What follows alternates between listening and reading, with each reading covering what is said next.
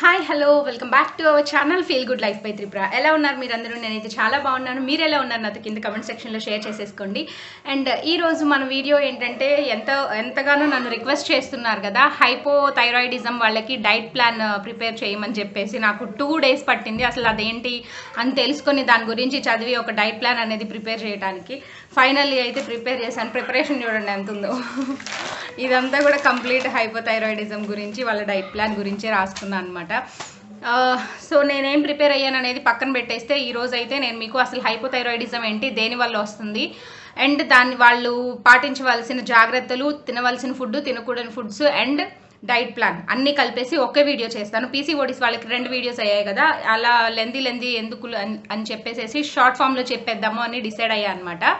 So ఈరోజు అయితే hypothyroidism గురించి కంప్లీట్గా తెలుసుకుందాము. మరి తెలుసుకోవాలంటే వీడియోలోకి వెళ్ళాలి కదా. వీడియోలోకి వెళ్ళే ముందు ఎవరైనా ఫస్ట్ టైం నా ఛానల్ చూస్తున్నట్లయితే ఇంకా సబ్స్క్రైబ్ చేయకపోతే సబ్స్క్రైబ్ చేయండి ప్లీజ్ నా కోసం. అలాగే నా వీడియోస్ కానీ మీకు నచ్చితే లైక్ ఇవ్వటం మర్చిపోవద్దు, ఇంకా నచ్చితే షేర్ చేయండి, ఓకేనా? మరి ఇప్పుడైతే లేట్ చేయకుండా వీడియోలోకి వెళ్ళిపోదామా? చలో.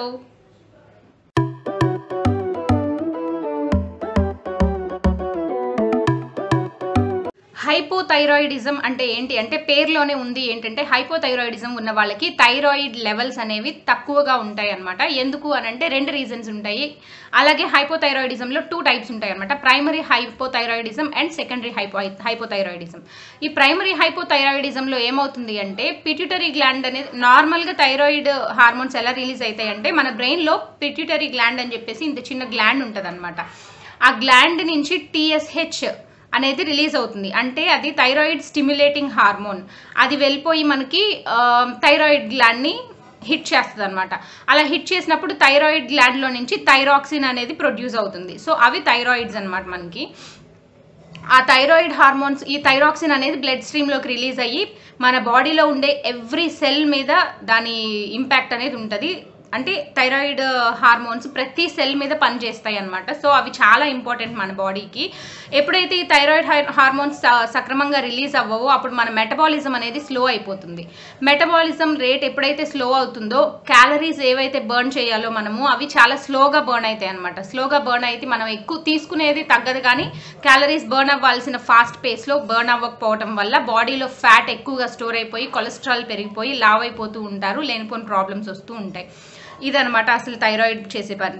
థైరాయిడ్ ప్రొడ్యూస్ అయ్యేది ఇట్లాగా థైరాయిడ్ హార్మోన్స్. బట్ ఈ ప్రైమరీ హైపోథైరాయిడిజంలో ఏమవుతుంది అని అంటే, మన పిట్యూటరీ గ్లాండ్ ఏదైతే ఉందో అది TSH హార్మోన్ రిలీజ్ చేస్తుంది. రిలీజ్ చేసిన TSH కొన్నిసార్లు థైరాయిడ్ గ్లాండ్ని హిట్ చేయకపోవచ్చు.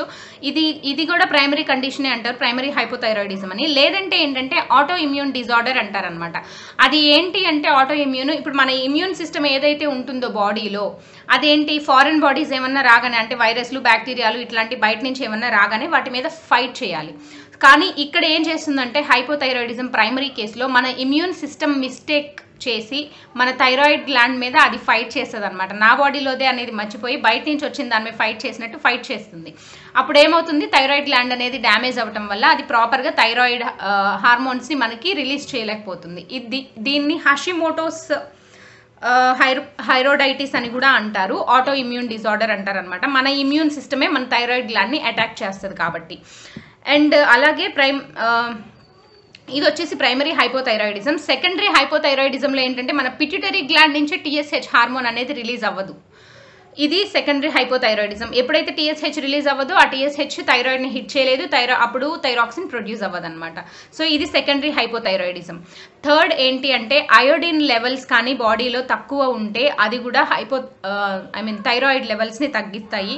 అలాగే selenium, zinc, iodine, selenium, zinc, ఈ 3 మినరల్స్ థైరాయిడ్ గ్లాండ్ హిట్ అవ్వడానికి, పనిచేయడానికి, థైరాక్సిన్ రిలీజ్ అవ్వడానికి చాలా బాగా పనిచేస్తాయి. ఎప్పుడైతే మన బాడీలో ఇది అయోడిన్, సెలీనియం, జింక్ అనేది తక్కువగా ప్రొడ్యూస్ అవుతూ ఉంటాయో లేదా తక్కువగా ఉంటాయో, అప్పుడు మనకి థైరాయిడ్ లెవెల్స్ తగ్గిపోతాయి అనమాట. థైరాయిడ్ గ్లాండ్ ప్రొడక్షన్ తగ్గిపోతుంది.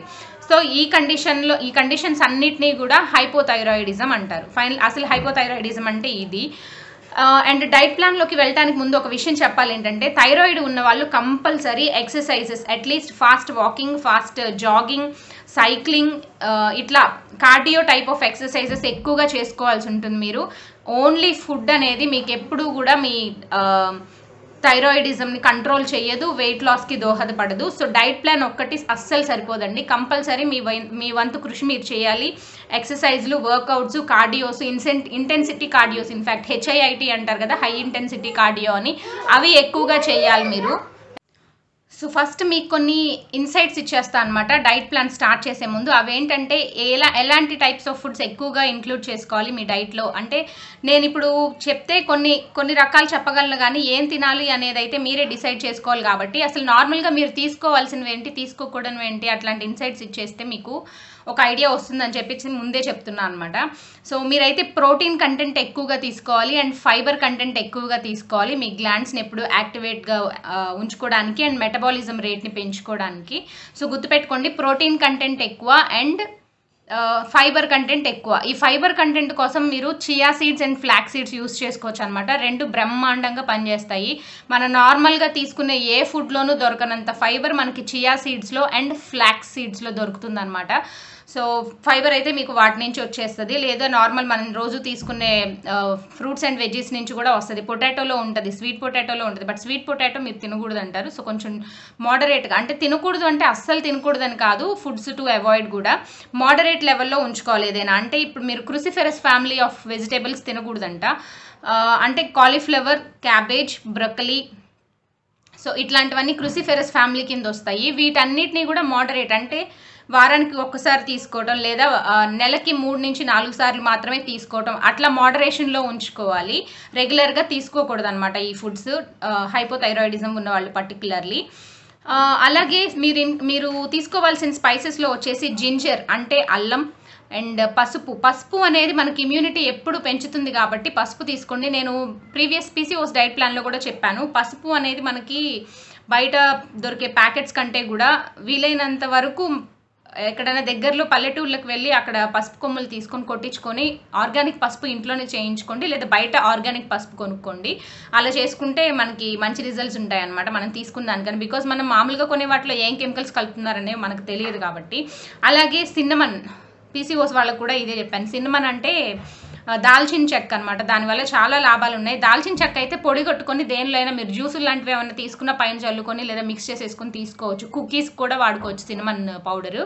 అలాగే గార్లిక్ అండ్ పెప్పర్ అంటే వెల్లుల్లి, ఇంకా మిరియాలు, మిరియాల పొడి, ఇవన్నీ మీరు మీ ఫుడ్లో ఇంక్లూడ్ చేసేసుకోవచ్చు అనమాట. సో ఇప్పుడైతే నేను డైట్ ప్లాన్ స్టార్ట్ చేసేస్తాను. నేను ప్రిపేర్ చేసిన డైట్ ప్లాన్ పర్టికులర్లీ చెప్తాను, ఇంట్రెస్ట్ ఉన్న వాళ్ళు నోట్ చేసుకొని పెట్టుకోండి. అండ్ ఈ డైట్ ప్లాన్ ఒకదానితో అయితే మీకు వెయిట్ లాస్ అవ్వదు, అలా అని థైరాయిడ్ లెవెల్స్ తగ్గవు. దీంతో పాటుగా మీరు కంపల్సరీ ఎక్సర్సైజెస్ చేసుకుంటేనే ఏమైనా రిజల్ట్స్ ఉంటాయి. సో మరి ఇప్పుడైతే లేట్ చేయకుండా నేను డైట్ ప్లాన్ స్టార్ట్ చేసేస్తాను. సో ఫస్ట్ అయితే ఏదైనా డ్రింక్తో స్టార్ట్ చేసుకోవాలి. మార్నింగ్ లెగిసిన తర్వాత ఆ డ్రింక్స్ కూడా ఏంటంటే యాపిల్ సైడర్ వెనిగర్ డ్రింక్, అది చాలా మంచిదన్నమాట. మనకు వెయిట్ లాస్కి, మెటబాలిజం ఇంక్రీజ్ చేయడానికి బాగా పనిచేస్తుంది.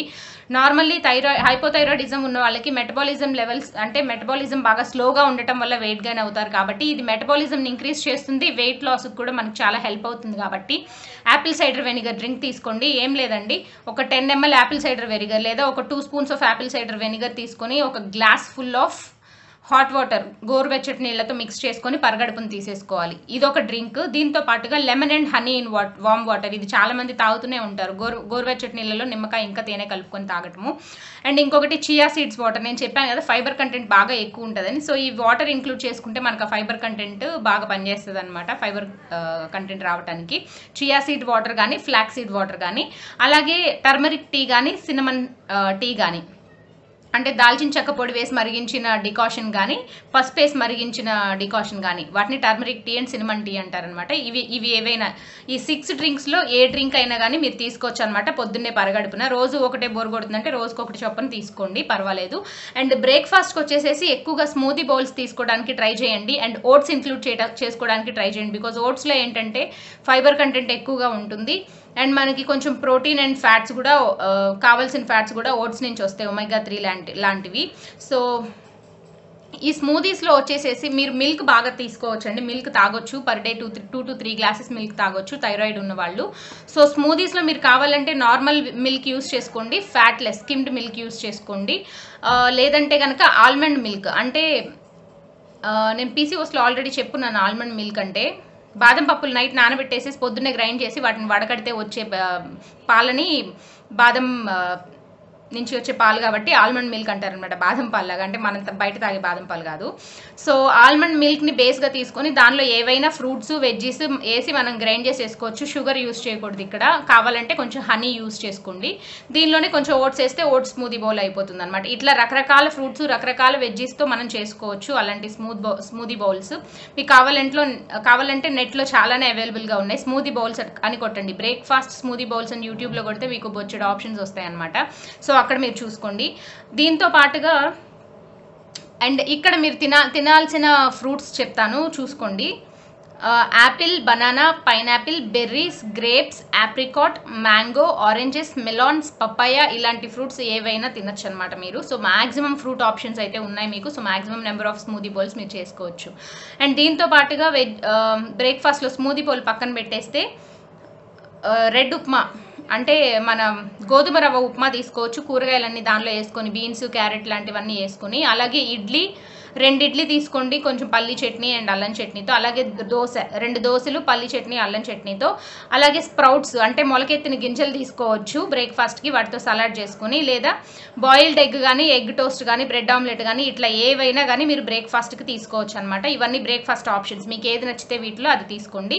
వీటితో పాటు ఇది వచ్చేసేసి morning 8కి తీసుకున్నారనుకోండి, 8 or 8:30కి me breakfast complete చేసుకోండి.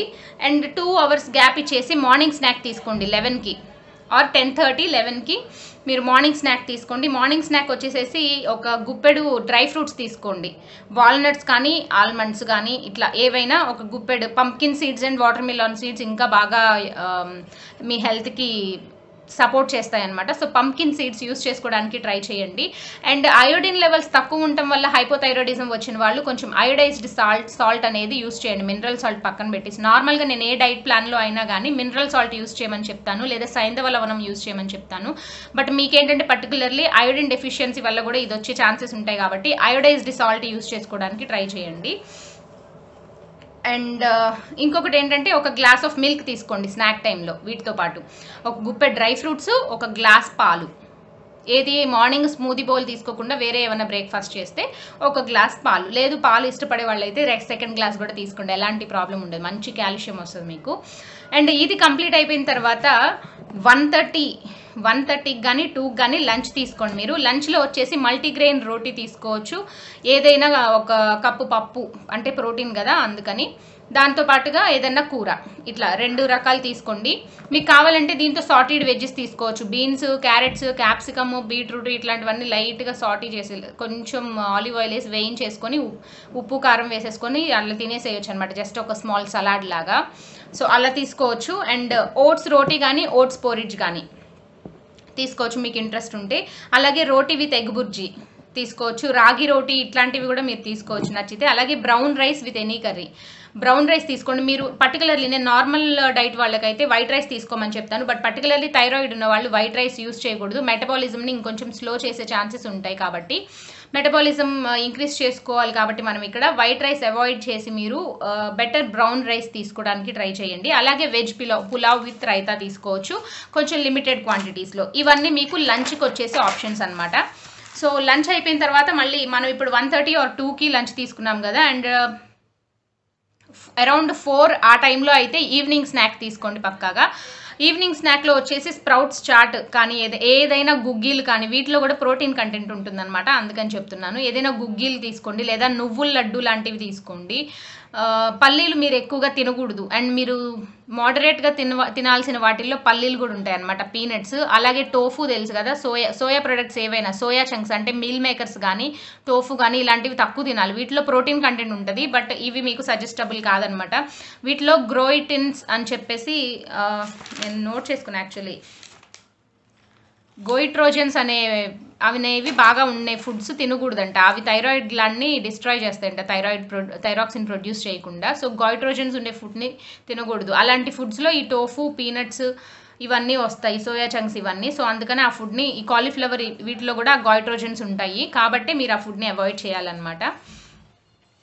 అండ్ ఈ ఈవినింగ్ స్నాక్స్ టైంలో అలా గుగ్గిలు కానీ, నువ్వుల లడ్డు కానీ, తర్వాత ఏదైనా ఫ్రూట్ కానీ, లేదా లెమన్ వాటర్, కోకోనట్ వాటర్ ఇట్లాంటివి ఏవైనా తీసుకోండి. మార్నింగ్ మనం ఒక గ్లాస్ మిల్క్ తీసుకుంటున్నాం కదా, అట్లా ఈవినింగ్ టైంలో కోకోనట్ వాటర్ కానీ, లెమనేడ్ కానీ, ఏదైనా జ్యూసులు తాగాలనిపిస్తే జ్యూసులు కానీ, ఇట్లాంటివన్నీ మీరు ఇంక్లూడ్ చేసుకోవచ్చు. ఇక్కడితో మన ఈవినింగ్ స్నాక్ అయిపోతుంది కదా. సో మనం 4-4:30కి తీసుకున్నాం కాబట్టి 6:37 కల్లా అయితే మీరు డిన్నర్ కంప్లీట్ చేసేసుకోండి. అండ్ డిన్నర్ ఆప్షన్స్ వచ్చేసి రోటీ, కర్రీ ఏదైనా తీసుకోవచ్చు. డిన్నర్లో ఎప్పుడైనా లో కార్బ్స్ అండ్ హై ప్రోటీన్ ఉండేలాగా ఫుడ్స్ తీసుకోండి.